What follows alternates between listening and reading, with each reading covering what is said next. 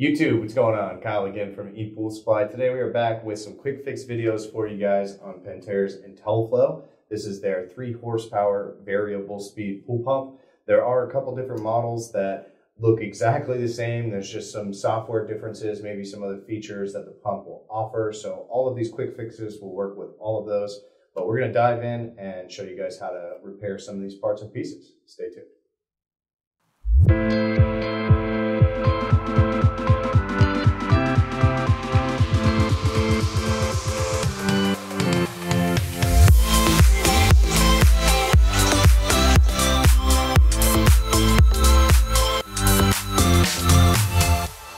Alright guys, and we're back. So again, we've got some quick fix videos for you guys on Pentair's 3 horsepower Intelliflo.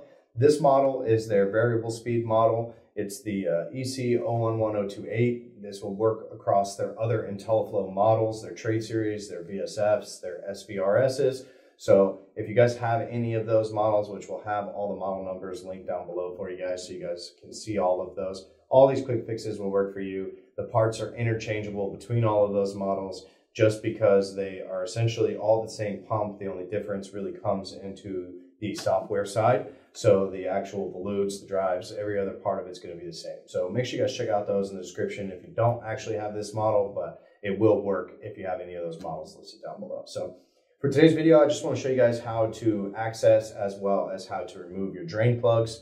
This doesn't normally happen for us out here on the west side of the country. Normally the southwest, we don't ever shut our pools down because the weather never gets cold enough where you really need to worry about winterizing. But for those of you in the northeast, or even in the middle west, in the middle of the country, you guys normally will get weather that you'll need to remove these drain plugs and drain everything out of here, so you guys don't have the water contracting and expanding and breaking this plastic. So located on the side, you guys can see this is where the actual name tag is. The other side does not actually have it, so I'll go ahead and turn this around for you guys. So you guys can see on the opposing side, you guys have 2 drain plugs located right here on the bottom. So one you can actually see from the inside where your basket is, so you would actually be able to take your lid off and physically see that water drain. The one that's actually located a little bit farther back, right by the base, is meant to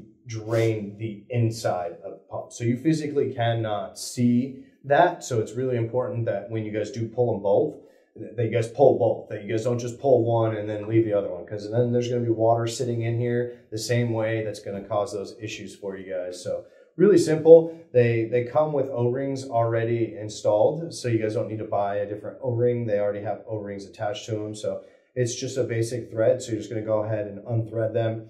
Depending on how long they've been out there, depending on how long you've done this or needed to drain it, they may be stuck.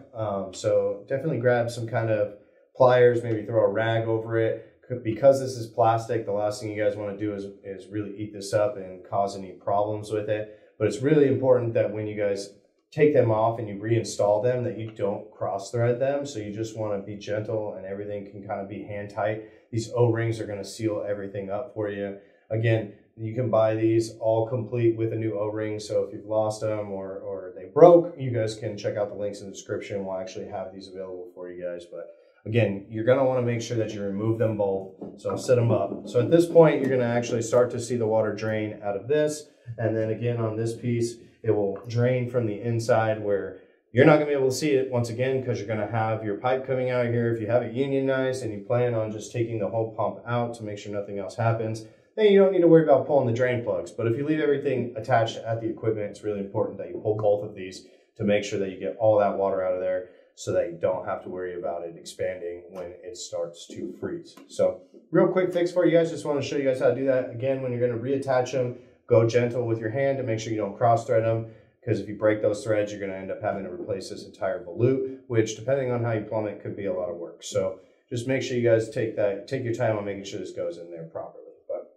I just want to show you guys how to do the drain plugs. Again, make sure you guys check out the links in the description. We're going to have a playlist on tearing this thing apart from the outside in. Until then, I really appreciate you guys watching. I'm Kyle from ePoolSupply, and we'll see you next time.